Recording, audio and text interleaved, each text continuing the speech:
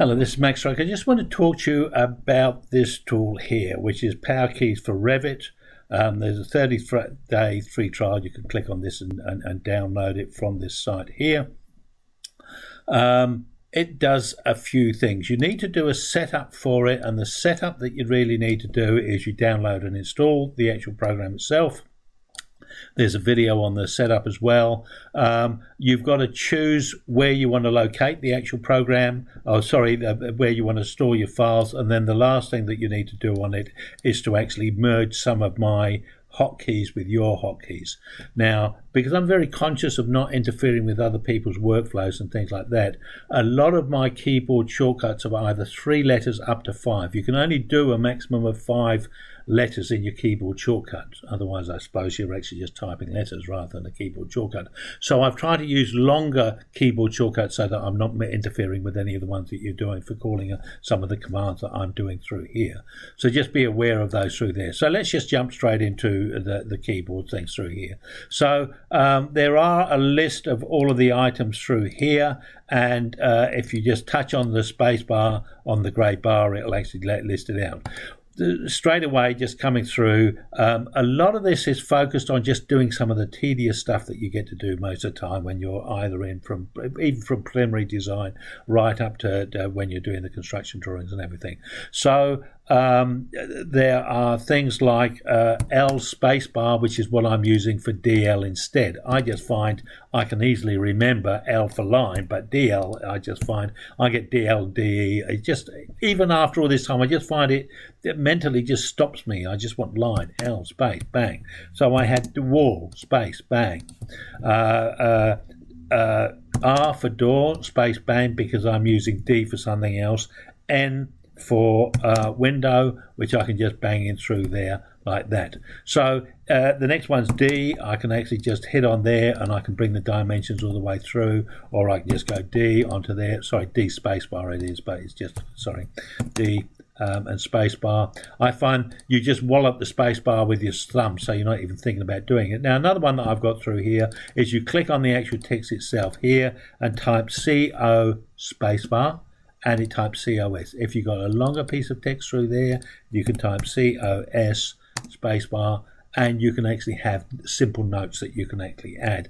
Now I can do, I should actually demonstrate that sometime, but I haven't got a demonstration. It's something that I'm developing further, but you're making a specific GUI for something, and a lot of times you've got to build those GUIs specifically for what people want. So I see it as a solution, but it's not what I'm going to use straight away. Anyway, so I've got some simple abbreviations that you can just extend down to. So we basically jumped all the way through here, apart from another one which we'll do through here, which is just G spacebar. So this is a region, so I've just typed G spacebar, and then I've clicked 2 points, and it's done my region for me. Now this, two things I just want to draw your attention to. Let's just do region as well. I'm just going to type region here. It normally defaults to the single line, so I've got to go here, 1, 2, 3, 4, 5, and then come up and go OK. So that would be one method of doing it. Another one, if I just type the region, I would come across to the rectangle, then I would click 2 points, then I'd have to come up and finish it off through there. So that's only 3 keys, whereas I just type G spacebar, and you see it defaults automatically to the rectangle one that I want, and it does it straight away, because a lot of mine I'm actually just doing the rectangular ones anyway at the best times. So that's that first bit coming through there. I just want to talk about a couple with the text. So with text, I've just got T spacebar into there, T spacebar, and I can just write some text through there, or I can go T1 and I can do a single arrow and some text and it comes through, T2, and I can do an arrow with an elbow and then write some text into there, or T3, which is, oh, you guessed it, it's a curved one, so we just do that. Now we can also do some symbols, so if I click on that, click on the blooming thing there, now what's wrong with you? Right in the middle of something. It's sulking.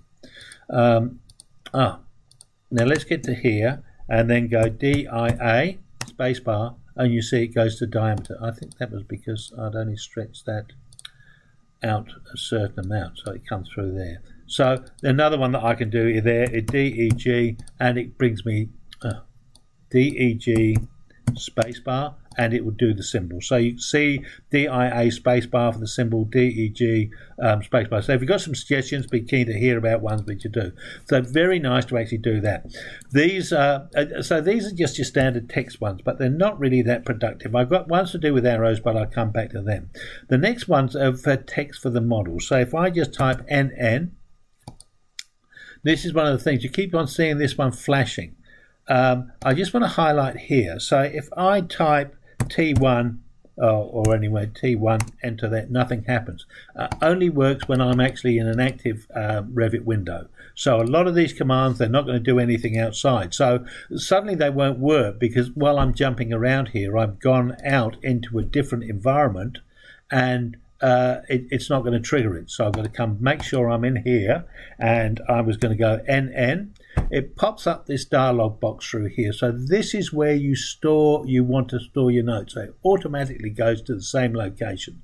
So I'm going to use this one here. In fact, no, before I do that, I'm actually just going to cancel out of that one. I'm going to come into my text file. These are all these, and I'm just going to go and save it. That's save. So I'm just going to go into here again, go NN, and I'm going to type pipe, and here's my pipe symbol one through here. I'm going to go apply and go click, and it just puts it in there. I can use N1, and I'll just go and use my duct one through there, and I'll click on that one, and now this one I've got to do the arrow first. I keep on forgetting about that. And then I do that. Now you see that the symbols come in there, and that symbol, although the symbols are here in the note, they don't come through here. Now the reason for this, and this is why I use Notepad++, which is a free text editor type thing. But inside the Notepad++, it's got an encoding tab. Normal text files have UTF-8, but if you have it as UTF-8 BOM, the symbols will come in automatically. This is trying to do the symbols. You can see it's got the degree symbol here, but it's got this weird A. So if you save it as UTF-8, and the other thing which I use it for is it's got a free spell checker. So you can add technical words into your spell checker all the way through.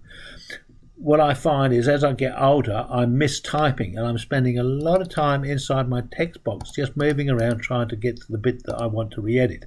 I find now I can actually pre-write my notes here, and we can say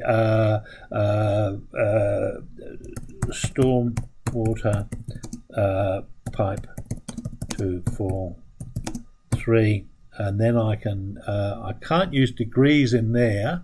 So I've actually just got to grab that degree symbol because I haven't got anything set up to actually do the symbols inside here. 3 degrees. So we can actually just go Control Save. So I've added a note into there, straight into here, and I'll go N3 at this point in time. We go into the pipe, and there's my note straight away. So I can just bash that in there, and there it is. Beauty. So this is fine, and these are just little fiddly notes like that. But if I actually just go NN and come up into here, and let's just go into the Arch 2, and let's just take that one there. This is quite handy for if you've got big bulky notes coming through here, or maybe you've just got general notes that you want to add in a preliminary set of drawings or do something like that. So you can have them, so you don't have to spend all your time typing. You can just chuck these notes in. They can be spell checked all the way through here. If there's odd little technical terms that you're using all the time, you can add those into your dictionary so that they are ready to go. So on this one here now, another thing with this is if I highlight this text now, I can go A1, and it gives me an arrow to the left. A2 removes the last arrow. A3 gives me an arrow to the right. A2, now I think I've got it doesn't like doing A2 twice in a row. Now I can do A4. Oops, sorry, you've got to highlight text. A4, not doing it. Stop doing it. There we are. And we can do an arrow that side. A5, we'll do an arrow on the other side. Another A4 will give me A4. And if I want, on the other side, now you notice that these arrows on the right hand side are set to the top automatically. I hate them when they're set to the bottom, but if I want to move it to the bottom, I just type A6. So instead of coming up here and fiddling with these fiddly little bits up here, I'm just looking on my screen where I'm actually writing my notes and doing this. So when I'm doing a detail, a lot of the times I do a detail, and then what you actually do is you take a note and you copy and you just bring it down, and then you add something and you modify and stuff like that. I can actually just do this in here. I can write 3 or 4 notes that I actually want to do and then just blast them in, and they're all written beautifully. And if there's any errors and stuff like that, I can edit them back here and just blow them away through here. So I find this whole process a hell of a lot faster to use, and it does save me a lot of time. Now, along with that, I can actually go into a schedule. I'm just going to blow this away. We just blow. So that's the. I've tried to adapt the one which I've got for the notes to schedules, but it sort of acts a bit weird. When you're in here, it immediately assumes you're writing text. So if I type SN, which is the command for writing a schedule note, it just types SN and it does weird things. But if I go space and then SN, it does the pop-up. So I can then take some notes. I'll just take a bit of a note through there. Now I can choose which cell I'm going to drop that into. So I'm going to drop it into that one, and it'll drop it in. So although I triggered it in here, I can drop it in somewhere else. It's a bit weird, this one, but it works, so who cares? The other way that I can do it, as long as I select one of the C, D, E, or any of the letters along the top, I can type the SN through there. I can do the selection that I want, and we're just going to do that. If this is highlighted, because I'm in text, if you just press the Enter key. No, that's not working there. Enter. There we are. Yes, it is. And then you can choose which cell to put it in, and it will just go and chuck it in like that. Now, if the cell is formatted so that it's only taking numbers, it'll just do a nut. It's just not going to do it. Also, if some of the cells are based on the type of the thing that you can't do things, it won't change them. But comments is usually one that you can just do free typing in anyway. Now there is a comment that somebody made, if like when I'm doing the NN stuff through here and I select something and apply and do it and add that note in, they said, oh, it's a bit like keynotes. A keynote has got to have an element of which it's got to be associated with. With these notes, it doesn't have to be associated. You can just chuck them where you want and whatever you actually want to do with them anyway. And again, once you've got them there, you can say, oh, I'm going to make them whatever size they are, etc., etc. So they're not. There's just chucking straight notes in. But and this is one of the things that there's some great add-ins that out there that do some really good stuff, but they're to do with BIM. But what I actually find inside Revit, and I would mainly be taking things from preliminary through to developed and construction details, so I would be mainly working in the documentation side of things. I still find I'm doing a lot of basic drawing things, and that's where the tedium comes when you've got to do 15 keyboard shortcuts just to do one command, like the region one. You type your region for your region, it puts you into the line mode, so then I've got to come up to the thing and come into here, then I've got to go and do it down here, then I've got to come back up to here again. You're suddenly thinking, it's just one bloody thing, why can't I just do it? Sorry about swearing.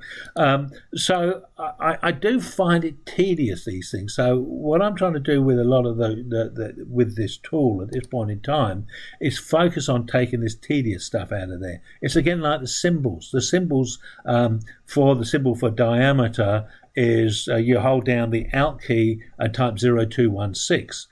If you're on a normal keyboard, if you're on a laptop, you can't use the keys at the top. So you've actually got to go and use the Windows character reference to put them in. So that's not handy. Whereas here, I can actually just come into here and just go DIA, spacebar, and there you are. What a doddle. So a lot of the focusing is on just doing the tedious stuff that you need to do to get your documentation and your stuff right. Now, in here, I've got the free tool at the moment. There's a course which I've actually got on Udemy, which you can take, which will allow you to go and build your own and do all of these things yourself. A third thing that I've got down here as well is, I've got to do the video on it yet, but hopefully it'll be happening soon, is that we can do an ROI. So let's just simply look at that part of the thing. And this, I think, is something important. When we do that original region, so we go region, we go up to the line, or we go up and we change it from line to rectangle, and then we come down and draw the region, then we go up and say, okay. Let's just say that took us 12 seconds to do. When you've actually got the one where you type G spacebar and you just click 2 points and you're out of it, maybe that takes 9 seconds. So there's a 3-second difference. Now, so if you've got your hourly rate and you work that out as your rate per second, so that hourly rate could be the hourly rate that they pay you, or it could be your hourly rate that you charge out to, that you're charged out for work that you do. So it doesn't matter which one you actually use. You can choose that. You can plug in whatever number you want, and we should put a colour into that. No, that looks ugly. Z, let's just make that yellow because it stands out. This is the number that you do. So what we can actually do is you're suddenly saying, well, okay, then when we're doing that, when we're doing it manually, it's taking us 12 seconds. So if we do it 17 times a day, this is a bit silly in a way. It's not, you won't do that, but you could be doing some text commands 40 times a day. So let's just look at the text one. Let's just say you're doing a text command and it takes you 40 seconds to actually write a note, and you've got big notes and short notes and things like that, but on average, you know, some of them are going to take you a minute. I actually find, I think, a bit, so maybe a little bit too much. And then by doing it by grabbing the notes and just chucking them in there, it takes you 20 seconds. You do that 20 times a day. 20 times a day is not unrealistic. But what this does is, so when you're doing that, here's the text note one through here, when you're doing it manually with this hourly rate or this second rate, so you're saving about 20 seconds, sorry, one's text note 40-20, so you're saving about 20 seconds. So one's 11, you're spending about $11 doing it a day normally, and you do it automated, you're doing it 556, so you're saving half your time. So that's what we're doing. So that's fine in a day, but then in a week you're saving $27, in a month you're saving $110, and in a year you're saving $1,334. That's on one command. That's just on writing a text note and just doing it. So you've sped it by speeding yourself up twice as much. So where do we get the number and the frequency? Every time you use a keyboard shortcut inside here, and let's just type something through here. So let's just do the NN, and we're just going to go Dutch, and we're going to go one of those, apply, bang it in there. So there we've got that one in there. If we actually look inside, where are we looking? Documents, and in our PowerKey4Revit, you'll see there's one called frequency ini. And it's telling you how many times you've done this since you've loaded it up. Now you could blow all of these numbers away, put a date in there, Control 2. Oh no, it's not working. Okay then, so we just put, say, the whatever we are, 20 Feb 2022. And so we can say from this day, this is how frequently we've done this. So you can actually measure how much you've done. So after a month, you just divide this by, 4 5s are 20, and then you can get how many frequently times you do it in a day. Or you can do it from a month up to a year or something like that. So you can see that some of them you don't use that often, and then other ones you're using quite a lot.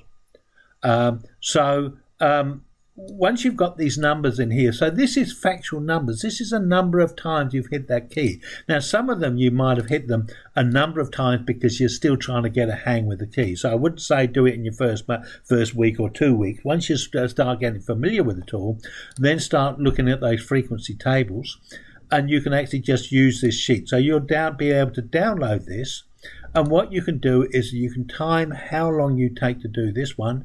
You can then time how long you take this day. So you can have somebody standing with a stopwatch seeing how long it take you to do it. Or you could do them both about 3 times. But each time you do it, you get faster and faster. So that's not a really fair way of doing it. So what you can do is that you can actually see how much money you save. So this is based on 4 different ones. Some of them, like the L spacebar that I use, it isn't going to save you any time at all. It just mentally saves me a bit of overhead. I don't have to think L, oh, D, L, oh, yeah, okay, then I've got to do that. And so it just saves a little bit of mental overhead. So these are just 4 fast keys that I've actually got that I think are quite ones. Visibility graphic, we haven't gone into that one yet. But what it does is that you can add up.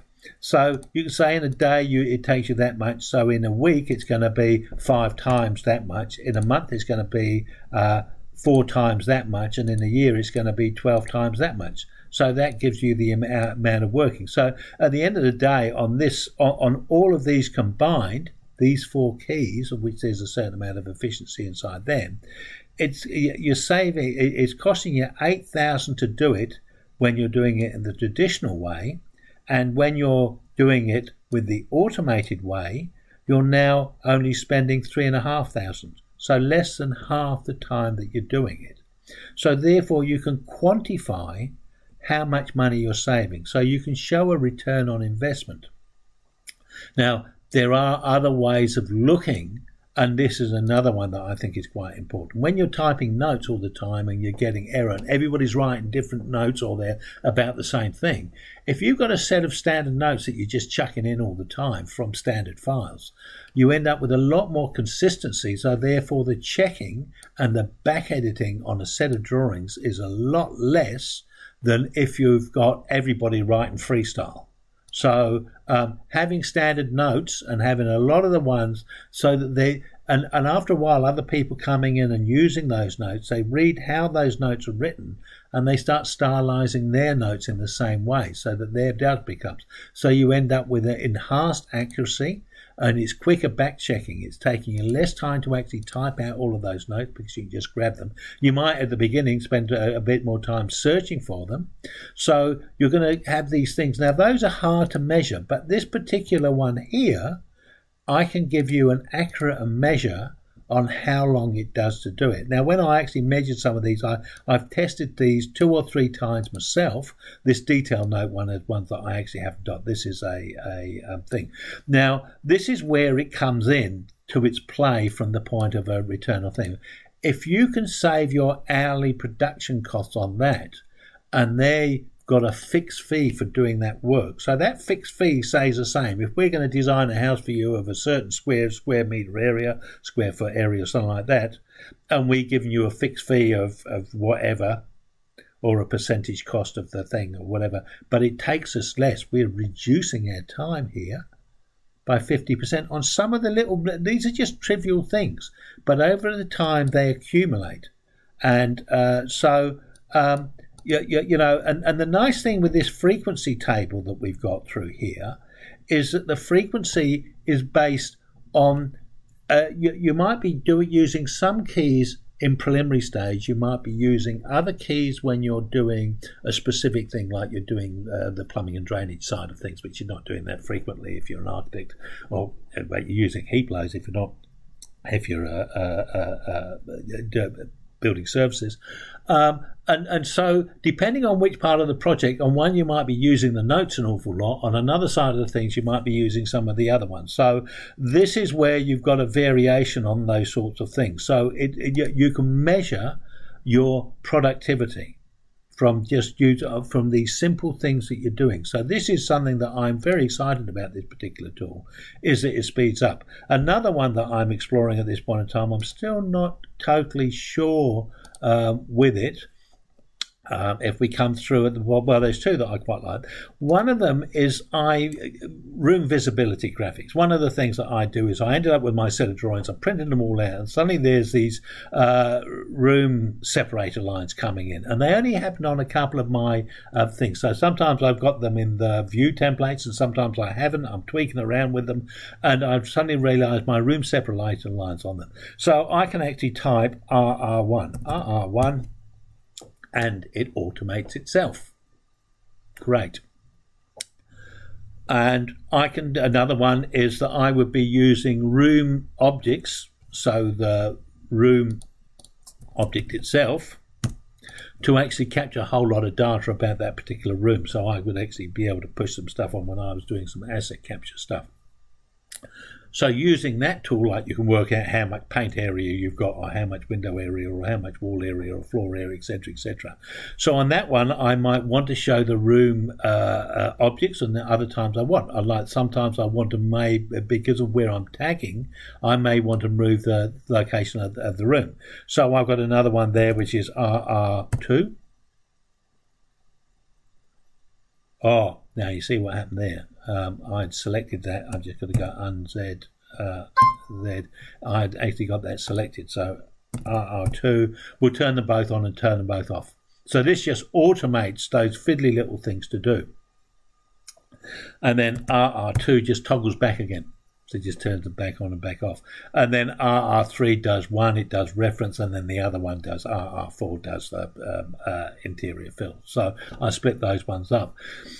For the ones, the worrying thing with this is if we just go into visibility, LM, and go into lines, one of the concerns I actually have with this is, you see, this counts down so many to find the room separator ones. But if somebody else has 2 or 3 extra lines on here, they've got to do a different count. So I've got to find a way of being able to allow people to set that so that they can count down how many to come to switch off the one that they want.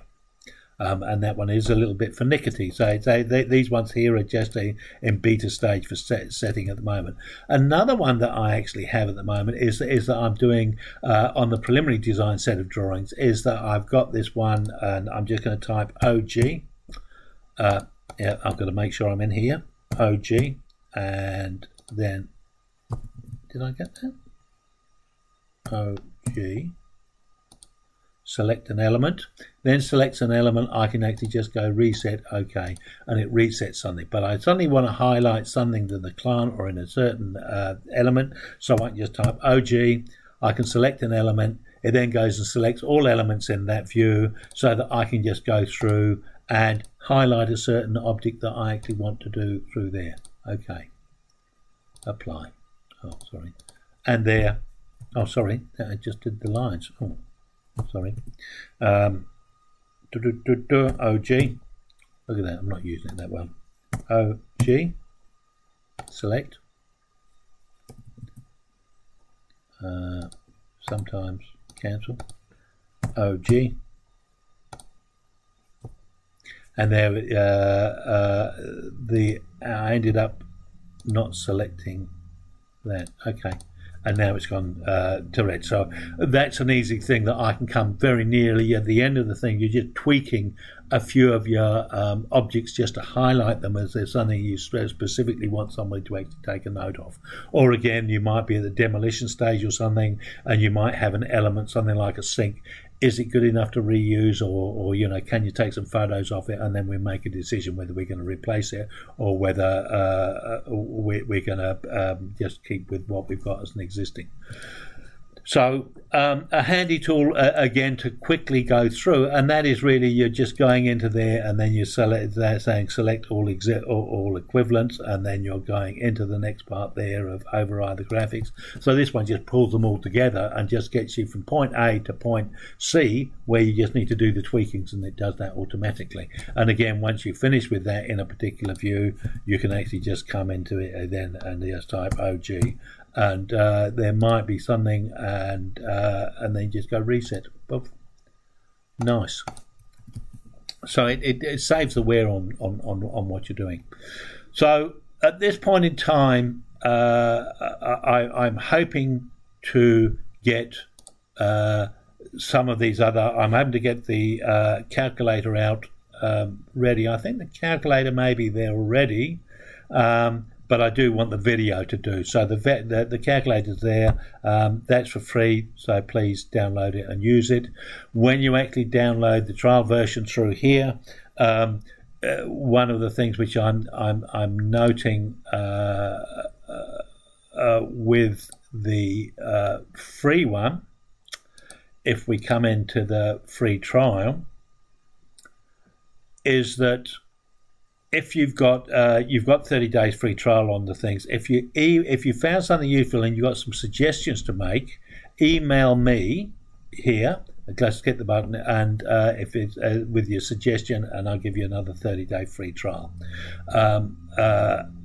And then after that other 30-day free trial, if I've updated that, I'll advise you of maybe one of the things you've suggested might be included, in which case it may improve some of the things you're doing. So please try of that. So from this point of view, you know, it's a productivity tool that you can see tangible measures from your productivity. And you see, this is one of the things on here for these 4 functions, and they're ones which actually make you go a bit faster anyway. They're ones which are a bit fussier to do, and you can time yourself. So these numbers, or whatever they are through here, they can be realistic numbers, because you've actually got the facts from your frequency tables and things like that, and you can get somebody else to time you how quickly you can do it with both methods. And the other thing which I find with this is that you don't have as much mental overhead. You don't need to remember the 3 or 4 commands. And this comes back to a conversation I had with somebody when I was still manually drawing, and they were drawing, just moving into CAD. And I said, well, what's the difference between manual drawing and drawing in CAD? And they said, well, with manual drawing, it's like a body memory. It's like riding a bicycle. Once you've learned to ride a bicycle, you don't even think about it. It just goes. It's like drawing a line. When you're drawing a line, you've got a thing, you're drawing the external walls of a building or something like that. You lightly draw the fence, and then you thicken in where the actual line is between 2 points. And then you go through and you draft the rest of it. But it's sort of a body memory. You just know what you're drawing, and you just and your body does it. You said when you actually come onto a computer, you've got to draw a line. Now, how do I draw a line? I've got to type L for line, or L-I-N-E, and then press enter, and then I've got to move my mouse to the point of where I want the start line to be. And then, is it orthogonal, or is it any free point as to where it is? So do I need to do an at 300 by 200 or something? Or so suddenly all these other commands come in front of what you're trying to do. So you're trying to design this building, and this is what I actually find. I think quicker than I draw. And when I was first starting out with the CAD stuff, I ended up with a lot of keyboard shortcuts and things like that to actually get to the point where I could draw as quick as I think. And this is what I find in Revit. A lot of these keyboard commands are actually having to come up and find things along the top here as part of a command. The command only takes you might need 4 keyboard shortcuts to actually complete a command, or you might need 2 keyboard shortcuts, 3 mouse clicks, and then a click up on the ribbon, or 2 clicks on the ribbon. So I find all of this jumping around very, very tiring to do. So what I've tried to do is, where possible, I've tried to combine them into one keyboard shortcut, like G spacebar for region, which just allows me a rectangular one when I've got to do the other ones. But most of my regions are actually just squares, so that's fine. If you've got to do the other ones, you've got to do it the other way, and that's perfectly reasonable. When you but just getting me into where I'm doing, and to stop this interference with my mind as I'm actually trying to do. And one of the frustrations which I get is that I find I get so distracted by doing the little action that I'm doing at the moment that I forget the next thing that I'm doing, and I move on to the next topic that I'm doing, and then I have to come back and I start thinking, oh, I forgot to do that, because my mind was going too fast for those sorts of things. So having these things setting up so that they work in with your own workflow. Now these, I must admit, they're very personal to me. They're ones that I found are irritating, so obviously they're ones that I worked on. So this is why I actually want some feedback from other people to say, what are the ones that you've got difficulties on? And maybe the setting of the key settings that I've got are not quite the ones for you. And so I really want some feedback on that sort of stuff so that I can see if I can start modifying it into a useful tool. And I think that was a thing which I found with moving from CAD to Revit. Inside AutoCAD, you could string a whole lot of commands together onto one keyboard shortcut to make one action happen. whereas in Revit you can't, and it's sort of like the fundamentals. You know, some of the add-ins are absolutely fantastic, but some of them are just very, very awkward. You know, and it's like the one here for the schedules. You know, as I said, the best thing since sliced bread is being able to export and import from Excel and just doing it all in export in thing. The fact that you can only work on one individual cell at a time inside a Revit schedule is frustrating. But you know, just because of the way the database is set up, that's the nature of the beast. But being able to bash something into any of them with an SN and then just choosing a note and being able to put it in there, that's a pleasure. You know, I do find when I've got a whole list of things in here and I'm looking down trying to find which one that I want to pick, and then I think, is that wording quite as accurate as what I want? And it's quite small. Even when you got it full page, I still find it quite small. If you make it too big, you can't read half the text. So maybe that's another thing with getting to be an old wrinkly. So these are for people with special needs. So maybe most people won't use these tools. Anyway, I hope you find it interesting. I do hope you try it. The other thing I can't recollect if I did say, it loads when you actually do the load. It comes up here. When you do down in here, there's an uninstall. It just strips it off your computer. So if you find it doesn't work for you, not a problem. You know, you just try as many tools and what works for you and what makes you flow. This definitely is my beginning as where I come from when I'm actually doing things. One of the ones I was thinking of for things, you know, now chaining commands, I don't mind looking at chaining commands, a few commands to make the region. So there's region, it moves it from one thing into another.